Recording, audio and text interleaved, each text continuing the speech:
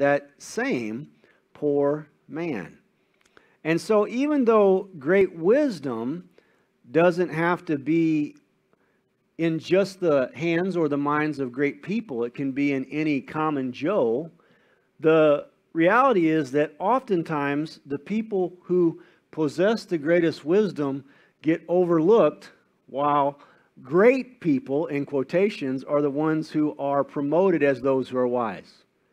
For instance, years ago, I took a young man, rough around the edges, named Michael Mingy under my wings.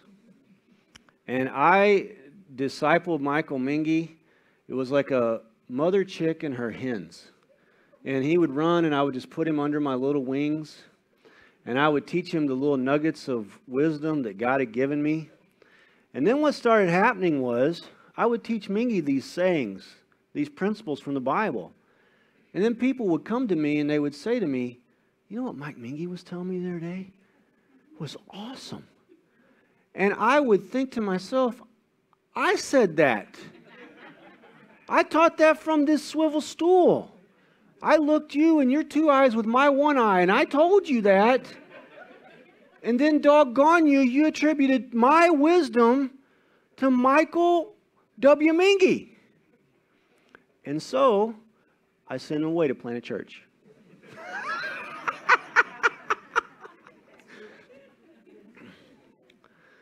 But the reality is, sometimes people who have the wisdom don't always get recognized for said wisdom. And it's just the nature of the beast. And so Solomon says, look, that's the case. Not always are wise people respected for their wisdom. And then I said, verse 16, wisdom is better than strength. Nevertheless, the poor man's wisdom is despised, and his words are not heard. Words of the wise, spoken quietly, he goes on to say, should be heard, rather than the shout of a ruler of fools. And then he finally ends up with this, wisdom is better than the weapons of war. So he understands that wisdom can be shared, and again, it is not often heeded or regarded if it's not from a person that has quote-unquote prominence or place in society.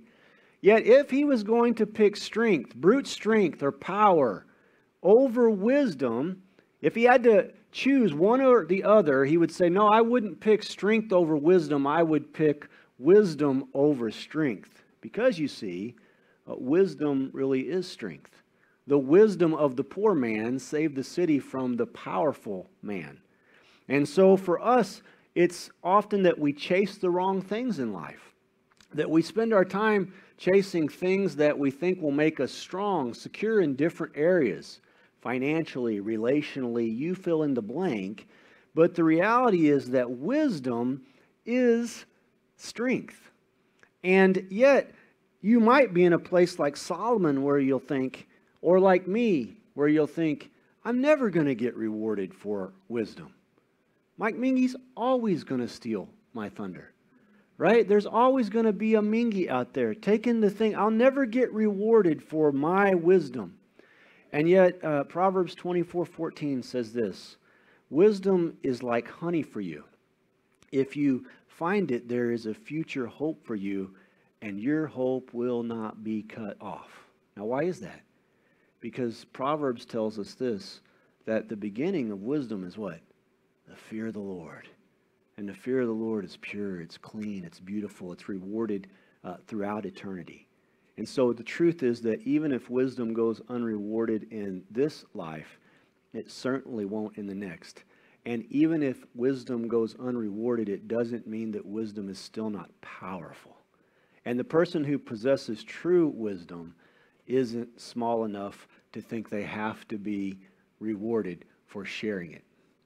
So in the 10th chapter, we find that he now begins his axioms. And really, it starts in the last half of verse 18 of chapter 9, where he transitions and he says, but one sinner destroys much good. Wisdom is actually better than the weapons of war, but still, One sinner, he says, destroys much good. And so he starts to talk about the factors of the fool, how a fool's actions do play out. And so fools, just one, destroys much good. And then he tags this thought in our next chapter in the first verse. He said, dead flies putrefy the perfumer's ointment and cause it to give off a foul odor. And he goes on there to say then, so does a little folly to one respected for wisdom and for honor. And so what we realize is that God gives us this ability to be wise, to have knowledge and understanding, and then to put that knowledge and understanding into action as Christians. And yet foolishness, even a little, will discredit a lot of the things that God has done in our life. And especially because we live in a society that loves to cast out, proverbially, the baby with the bathwater. Make one mistake, and everything you've done before, we're seeing this played out in front of us across the news. Make one mistake or be accused of one mistake 30 years ago, and then cast everything out good about a person. That's a society we live in. But it's not just our society. Solomon understands the danger in folly because he says, look, it's true of the dead fly in the ointment. It'll be true for you and I. And so in his day, they had ointment like maybe we have, but differently, they would use ointment, perfumes. They would use this because they had it for medicinal purposes, but largely they would keep ointment around because they took a bath like once a week or maybe once a month. And so you had ointment that was incensed, perfumed, and so you kind of rub that in on your skin after your little sponge bath, and then you'd smell a lot better than you actually were clean. And so you'd walk by and say, what's that smell? Well, then think about in a day where there weren't mirrors, by the way. Here's no mirrors. If you had a mirror, it was bronze, and you kind of got just the outline of a person, very much looking in a glass darkly. So you're putting on this ointment, and you have to be sure you get it rubbed in well, like, you wouldn't want a big glob hanging off your curly mustache. You wouldn't know this unless someone loved you enough to tell you. And by the way, you found that you really know who your friends are if they'll tell you that or not. Right? So one time, speaking of Mike Mingy, my fly was down the whole service. And when I got done, he said, your fly was down.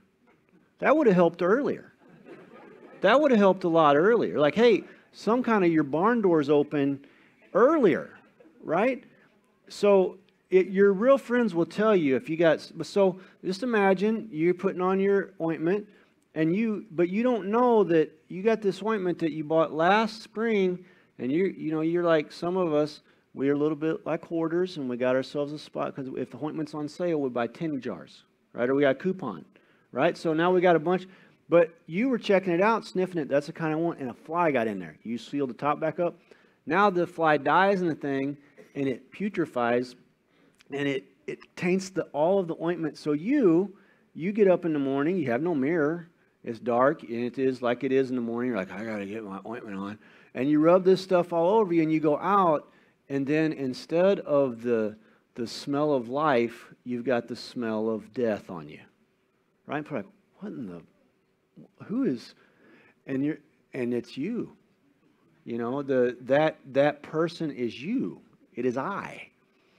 And so a little folly is just like that. We're supposed to be, as Christ, the fragrance of life to those who are being saved. But just a little fly in our ointment, a little foolishness in our ointment often discredits much. And that's what Solomon's saying here. He goes on to say that a wise man's heart is at his right hand, but a fool's heart is at his left. And even when a fool walks along the way, he lacks wisdom, and he shows everyone that he's a fool. And so what he's saying here is foolishness is shown in a fool's life. A fool is going to act foolishly. Now, a fool is going to walk on the left, where in ancient times, if you were right, you were right. Left is wrong, right is right in ancient times. And so right was always a sign of prominence. Right was always a sign of strength. Right was always right. And so a fool is going to be and act wrong because he is wrong in his heart. And then he goes on to say in verse 4, if the spirit of the ruler rises against you, do not leave your post, for conciliation pacifies great offenses or heals great offenses. And so if you're in a spot where the person leading you, or in this case, the ruler, and in his day and age, by and large, you would have kings that were kings over city-states. You had very regional rulers. But the idea is if your rulers oppress you, if your boss oppresses you, for the students in here, if your teacher oppresses you, or maybe if you are in a home, if your ruler, your parent oppresses you, or anyone in leadership oppresses you, then what he's saying is it's not best to leave your post. Right? Have you ever noticed how when things get hard, our natural reaction is to ask ourselves, was I really supposed to be here? Have you ever noticed that? If things get hard, we typically at some point think, am I really supposed to be doing this? Maybe I should move on. Maybe this is a sign that I'm either not in God's will or this thing is not for me. And then if it gets hard enough, it really starts to alter our thinking, and we can find only bad in the situation and only good in any avenue of escape. But the reality is that if you want to see foolishness put down, the reality is most of the time, and this is general wisdom, if you stay put, stay on your post, you will outlast said foolishness. And I have said this about ministry and about serving the Lord. I feel like 9/10 of most effective ministry in whatever you're doing is just outlasting your opponents. Just keep living till they leave. You'll eventually irritate the enemies until they all go away. You'll eventually, if you have the Spirit of God in you, make enough right decisions along the path of life that you'll outlast the ones that are off the road in the ditch making wrong decisions. And have you ever noticed that no matter how sinful people may be and they seem to be above the law, it eventually catches up with them. And so instead of crying and screaming and whining, the reality is stay your post. Be faithful where you're at in the thing that probably right now you've got every reason in your mind to leave. And what you'll find is shortly, it'll come to pass that this thing has passed. And that God will be using your faithfulness to heal, to be the conciliation that pacifies what? Great offenses. If we leave our post every time it gets hard, then we really have left no one there but the ones who are causing all of the foolishness. And so for us in our Christian lives, no matter how that plays out, to stay our post, to be understanding this, that sometimes it being hard isn't the sign of God's disfavor, but being hard is actually the sign of God's favor. And when you're in the right frame of mind and you look at things biblically, you can see that trials are sometimes exactly the sign that you're doing what God wants you to do because the enemy hates it so very much. Now, he says this in verse 5, guess what? There is an evil I have seen under the sun. Again, that's on the earth. That's aside from God. As an error proceeding from the ruler. And he goes on to say, folly is set in great dignity, while the rich sit in a lowly place. I have seen servants on horses, while princes walk on the ground like servants. And so the truth is this, that sometimes things are upside down. That's his point again. Right? Sometimes you have wisdom and it goes unrewarded. Someone else gets your wisdom, the reward for it. And then other times, you might have a prince who, in that day, the only people who had horses were princes, rulers. If you had a beast to ride, it was typically a donkey. A donkey. It was a donkey. So he's seen princes walking when servants were on horses. That wouldn't have happened. Things are backwards, right? And so often in life, things are upside down. And what he's making the point to say is that fools play favorites. That's the reason we have things upside down, is because of sin distorting things and twisting things. Fools play favorites.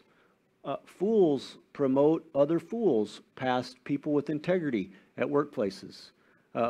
Fools vote people into office who are fools, sometimes in our election system. It just is the case. And not always, but often. And so he's saying, I've seen it be upside down. I've seen it be unfair. And so he goes on to talk about fools, and he says in verse 8, and he who digs a pit as a fool will fall into it. And then he says, and whoever breaks through a wall will be bitten by a serpent. Now, what he's doing here is he's talking about every day in that day, daily activities. By the way, thank the Lord we don't live in that day, because this isn't most of our days. But everyday daily activities become dangerous to fools. Okay, so read this understanding the point. You dig a pit. It should be an easy process, but now you dig the thing, you trip and you fall into it. Whoever breaks through a wall, if you're tearing down a wall and you stick your hand in a rock, you're going to be bit by a serpent. He who quarries stones may be hurt by them. You drop it on your toe. And he who splits wood may be endangered by it, because you might get a splinter in your eye or something. You don't wear protective eyewear. And if the axe is dull and one does not sharpen the edge, then he must use more strength. But he says, wisdom brings success. And then he ends this. You'll notice this section is bookended by then the use of the word serpent, because up at the top, if you put your hand through a wall, you'll be bitten by a serpent. And then down at the bottom, a serpent in verse 11 may bite when it is not charmed. The babbler is no different. And so if you don't watch it, the babbler, if he's not charmed, watch out, the tongue will bite you, is the idea. Now, all that said, the reality is, again, foolishness makes the daily dangerous, because the fool is always going to be really about making life in general harder. The fool is going to work harder, not smarter. Have you ever had a day like that or a season like that? Years ago, we had we were wood cutting for widows. So we were going out and cutting wood at the Samples farm for widows. And the first year, it was this miraculous event. It's October, the weather's right, and the best thing about wood cutting for widows was the wood was already cut. We were really wood splitting for widows. And so the best part about wood splitting for widows was that we had these awesome gas-powered wood splitters. And there was this move I had with the handle. It was like this. Wham! And the wood was split. And then someone would stick a piece of wood in there, and I'd go, wham! And the wood was split. I mean, I was like the Paul Bunyan of running the gas-powered wood splitter. It was an amazing thing. And it would just disappear. Other people were setting it in the thing. All I got to do is make sure their fingers are out. Watch this. Wham! That's me with the lever. Wood splitting champion. Next year, I show up for the same very thing, right? And I show up, and we've got two suspect-looking wood splitters. One won't start. We crank on the thing till we've got like chainsaw elbow, and then we're done. We're like, well, we'll just use the one wood splitter. And so then we proceed, because the wood was so green, because it had laid and wet, because it laid out. We were like, well, we got to do the biggest piece possible. And I used my one move I got, wham, and bent the ram on the neighbor's borrowed wood splitter. Done. We got no more wood splitters, except that we have a couple of ancient pieces of equipment there that no one had ever seen before, called splitting mauls. And we had a 10-pound splitting maul, and we had a 20-pound splitting maul. And so guys jumped in and they started splitting wood. They're taking turns, like 5 whacks by this guy, and then the next guy grabs it and 5 whacks. And somehow I got the splitting maul with wood that had literally been in water since 1923. And I swung at this piece of wood, and it was as if I wrung out a sponge from the sink. I hit it, and the thing made a dent like this far. And what I did notice, all this water comes splashing out of the top of the piece of wood, and then I drove it into the soft ground. That's the other thing. We didn't have anything hard to split the wood on, drove it into the soft ground. And I was like, you know what, this is ridiculous. I'm going to split this wood because people were splitting wood. I was swinging with all my strength with this 20-pound splitting maul. I was just making, finally, after 6 swings, I had this much little dents in the top. It looked like it just little bitty dents. I was like, oh. And finally, I'm heaving over this thing, and sweat's pouring off of me. And we had kind of been paired up with people. And you want to know who my partner was? Charles Pritchett. And Charles doesn't talk. And he's sitting there looking at me. And I can't even hand him the thing. I just leave it, and it kind of stands there. And he grabs that splitting maul, and he took one swing, and he hit the piece of wood, and it flew into so many pieces I had to duck. I was like, ah! And then I realized the foolish person never swings a splitting maul when Charles Pritchett is there. And from that point on, I worked smarter, not harder. I just put the wood up like this and stepped back, and then I gathered up the pieces and took them to the pickup truck. And so, the reality is that foolishness often does that to us. Now, there's a backside to this story that wasn't the end, because the next day I got up and I was like, oh my gosh, I've never hurt this bad in my whole life, and it was up both sides, and finally I couldn't. Like day 3, I was just and you get ready to take a breath, and you're like, oh. And then what I realized, this went on for like 6 weeks, and I'm like, I'm not going to the doctor. And then I finally threw my lower back out to the point I couldn't go. And when I went to the doctor, what I found out is not only was my lower back out, but I had ribs out of place. That's what was going on. I had like splitting wood. I had like 3 ribs on each side out of place. Foolishness. Fool factors. So, after listing all this,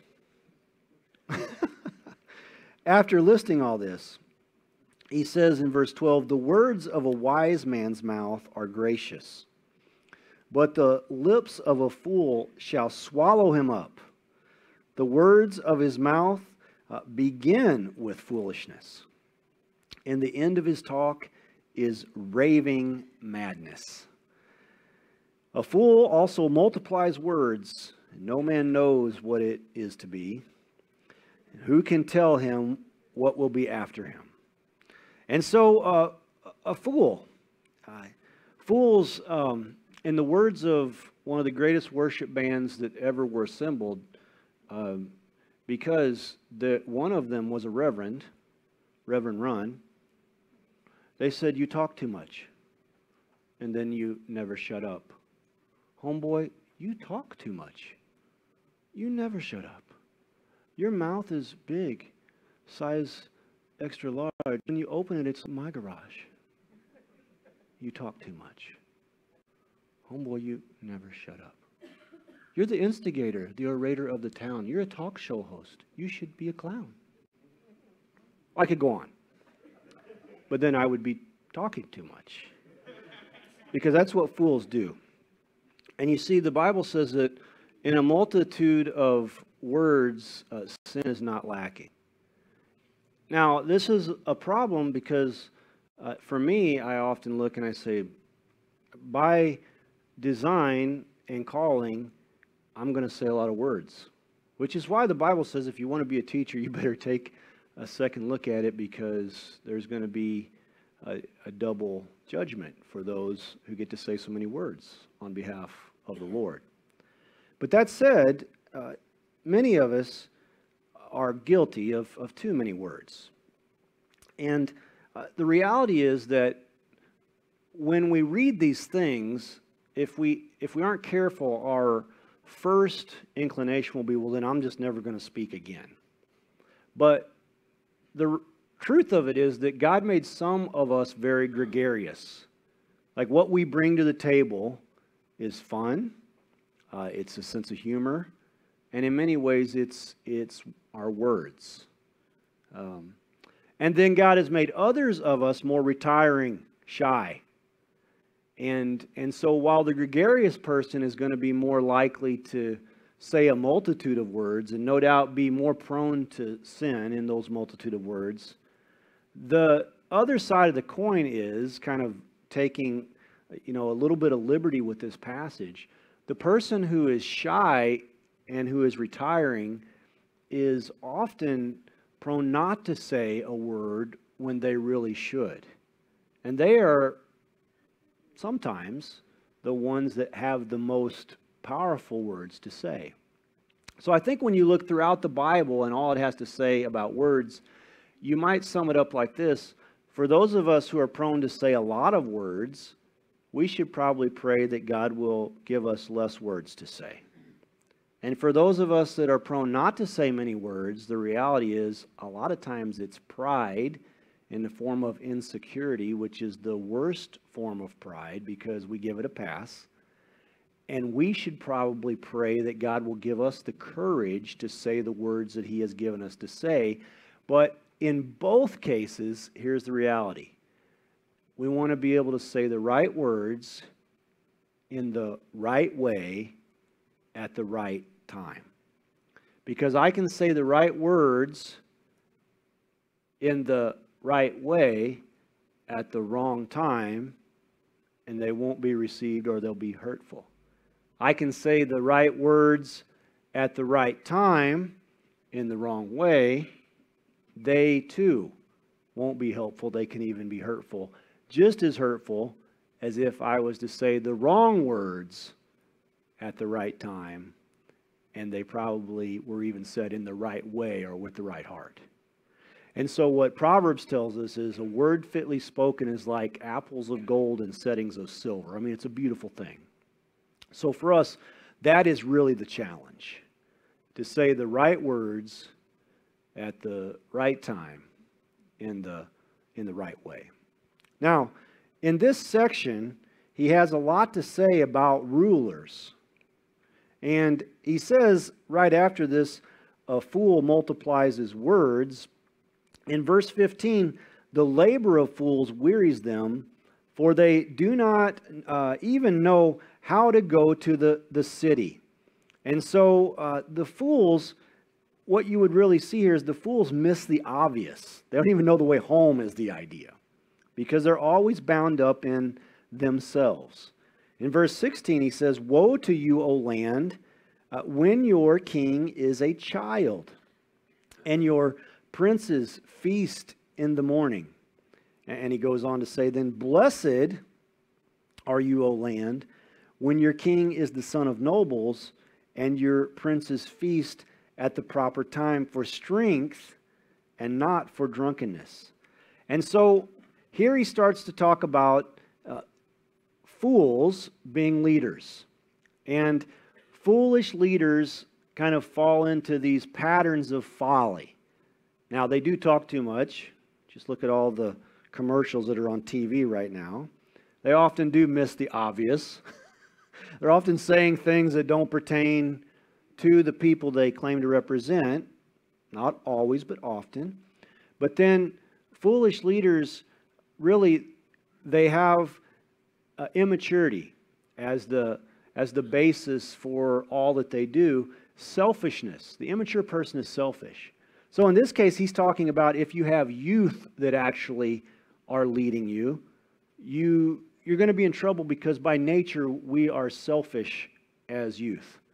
And if you grow in wisdom, the crown of the wise is a hoary head. You've heard that, gray hair. And the idea is in Scripture that if you make it long enough to have gray hair, you've lived long enough to have some of the immaturity beat out of you. That's generally the idea.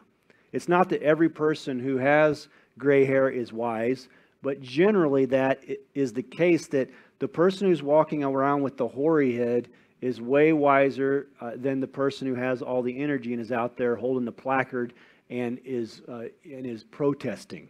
That's why protest is typically left to youth, because they've got a lot of immaturity and lots of strength and very little wisdom.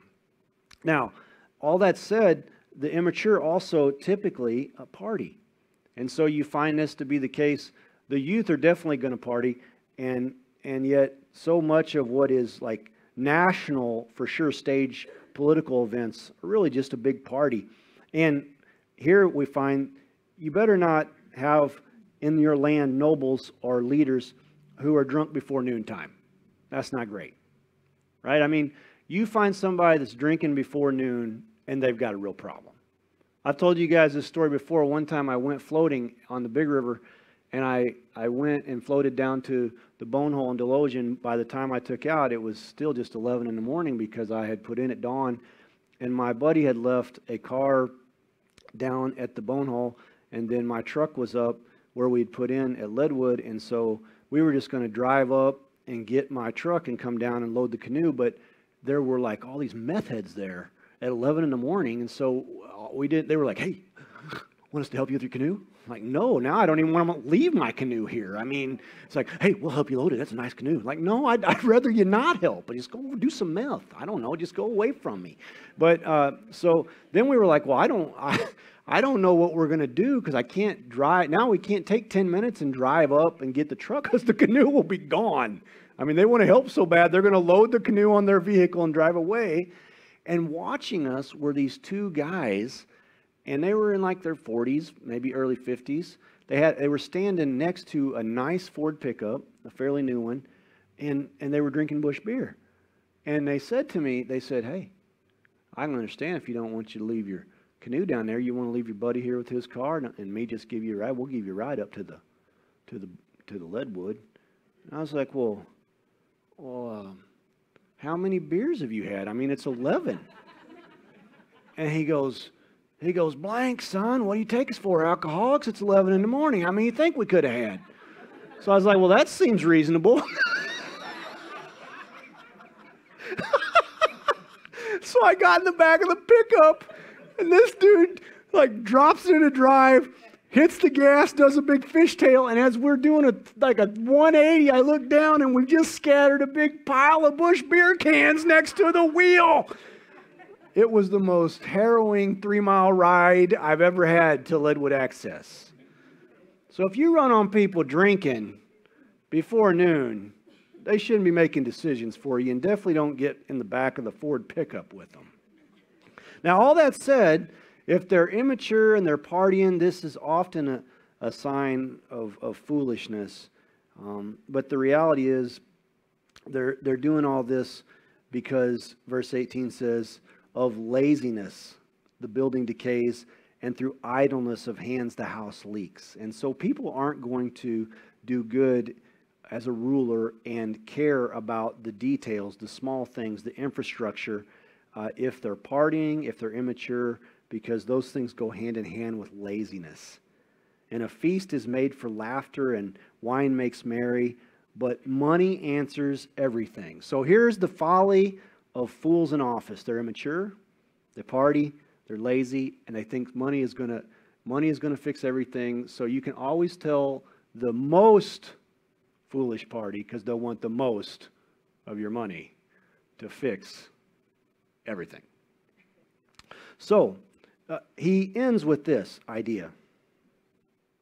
He says in verse 20, all that he said about fools and all he said about foolish leaders, he then says this: do not curse the king even in your thought. Don't curse the rich even in your bedroom. For a bird of the air may carry your voice, and a bird in flight may tell the matter. This is where we get the phrase, a little bird told me, right from this verse in Ecclesiastes. And so he says, watch out. Even though we have fools sometimes over us, the idea is outlast them, Don't try to complain them. And so his solemn summation is, watch what you say even in your bedroom, which is, the idea is in your most secure spot. Why? Why is this? It's probably not true unless you own a parrot or parakeet. Which ones talk? Whichever one says Polly wants a cracker. You probably won't have a bird actually repeat what you've said.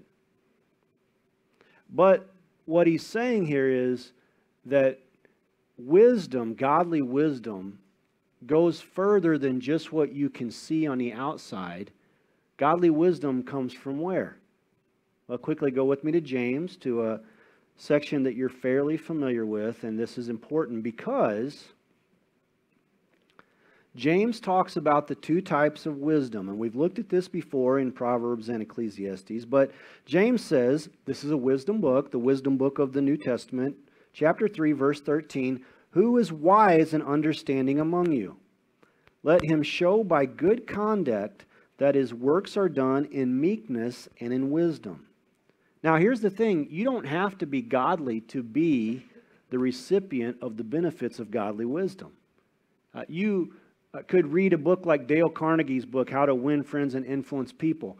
And his summation in there is, these are godly principles in this book, but you don't have to be godly to actually reap the benefits of the principles. You can just do the principles and reap some benefits, but there is a difference between the origins of godly wisdom and earthly wisdom. And how do you know which wisdom you are buying into, whether you're a believer or not? Yet if you're a believer, you should really want to know where the wisdom is coming from that you buy into. Here's the thing. He says this, but if you have bitter envy, verse 14, and self-seeking in your hearts, do not boast and lie against the truth. This wisdom, bitter envy and self-seeking, does not descend from above, but is earthly, sensual, and demonic. For where every envy and self-seeking thing exists, confusion and every evil thing are there. So if your wisdom, if the way your life operates, if your relationships flesh out in envy and backbiting and competition and gossiping and always there's dust in the air and it originates around you, then your wisdom is from the devil. But the wisdom that is from above, now here's the contrast, from heaven is first pure, then peaceable, gentle, willing to yield, full of mercy and good fruits, without partiality and without hypocrisy. So which wisdom is your life governed by? Because the fruit will reveal the root. Now, verse 18, the fruit of righteousness is sown in peace by those who make peace. The fruit of the righteous is sown in peace by those who make peace. So if you can look at your life and there is peace when you are involved. Primarily, your existence promotes peace. You can't always control those around you, but your existence, for the most part, promotes peace. Then you will know that you are being governed by godly wisdom. And that peace comes from the inside out, which is why in your bedroom, you won't say anything different necessarily than you would say in public as it pertains to the truth about something and the way that you say it. And so wisdom that's from above will impact the inside first and work its way outside, and then it will look the same in private as it does in public. Sensual wisdom will be from the outside in, and it will look differently according to the situation, because godly wisdom has integrity, because the Lord Jesus Christ himself is integrity, and earthly wisdom lacks integrity, it becomes a chameleon to fit in with whatever group it's with because it's fearful of man. And so, Father God, give us the ability to possess the wisdom of God. And Lord, we thank you and we praise you for Ecclesiastes. We thank you and we praise you for, even in his tortured mind, Solomon shares some truth that the Holy Spirit has pinned down for us. Father God, we pray for those in this church who are in leadership positions. We pray for people as we look at all that goes on, especially around election time, that you would please allow the righteous to be promoted to power. And Lord, we know that righteousness exalts a people and a nation. And so give us righteousness and help our wisdom to be from above. Lord, help us to be able to discern the places in our life being governed by earthly wisdom, demonic wisdom, sensual wisdom. And let us trust you that your wisdom from above is better, that purity is better than evil, that peace is better than discord, that continuing at our post may be better than running.